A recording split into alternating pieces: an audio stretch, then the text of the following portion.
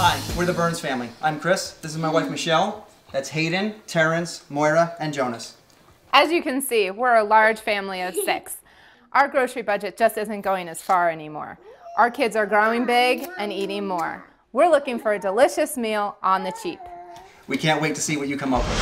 3.5 minutes on Lenny's clock, please. Are you ready, sir? Yeah, absolutely, man. All right, tip of hat to you. Get going. All right, looks like you guys are in a little food cost dilemma. So I'm going to show you how to make up a little product with some different cut of chicken. Instead of using chicken breast, which costs about $5 a pound, go with a bone-in, skin-on chicken thigh at like 99 cents a pound.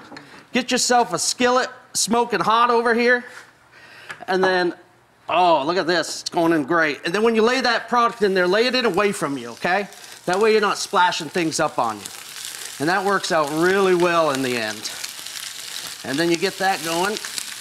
And to that right there, what we want to do is we want to add in a myriad of vegetables. And these are really good cost-effective vegetables that you keep in the house because kids love celery, right?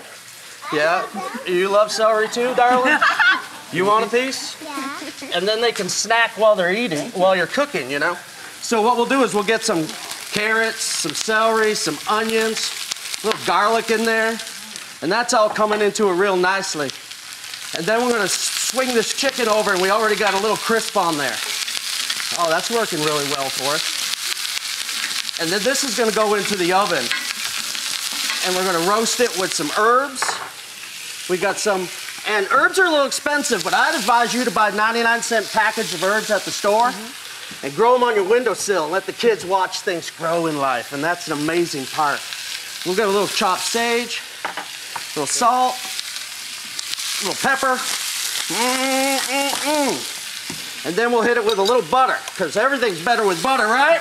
Right. A little flour. We're gonna add the flour in with the butter to make a roux. This will help thicken our chicken stock. So chicken stock right in there. And that's gonna go right into the oven. You need a pot holder, Lenny? I would. Thank you very much, ma'am. You're very kind. That's gonna go right into the oven. 1:30. You can drop And it we'll in that roll oven. that at about 400 degrees. And that only take like 20 minutes. And at that same time in 20 minutes, what you can do is you can take a little pot, simple way to make rice. Easiest way, you'll never burn it again, y'all, is you take 1 part rice, if that's 1 cup, and then 1.5 parts water. Put it in a pot, stick that in your oven too, to make sure you have a handle that can hold the heat. And what that'll do is it'll steam it in the oven. And then you won't 1 minute left, Len. Then you won't have any problems with that. And you just pull it right out. And so when you're done, you have this beautiful roasted chicken. Look at that, guys. That looks good, huh? Smells good, huh? And Plate.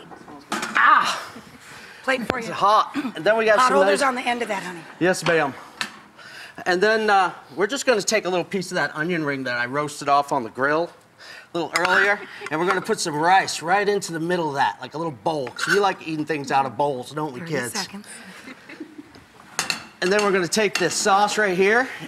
And it's really important when you're laying sauce and stuff onto a plate, guys, we eat with our eyes, you know? So let's put that sauce on the bottom. All those natural pan juices dripping in there, nice and savory. Got all that sage. Smells like Thanksgiving over here. And then we'll put that chicken. Like Thanksgiving. 4, 3, 2, 1. Lenny's There you done. Well, what did you think overall? I like it because it seems a lot quicker than doing a rotisserie chicken. Sure enough. And I think the kids, like you said, if I chop up the vegetables prior to it, they'll enjoy eating it as I'm cooking because I'm always looking for ways to entertain them as I'm in the kitchen. So that I like. I had never heard the technique of just throwing the rice in the oven. Yeah. Us either. Yeah. And we're good at burning things. Yeah, keep it off the flame into a nice oven. You get that surround heat instead of just from the bottom. Oh, perfect. 20 minutes in there.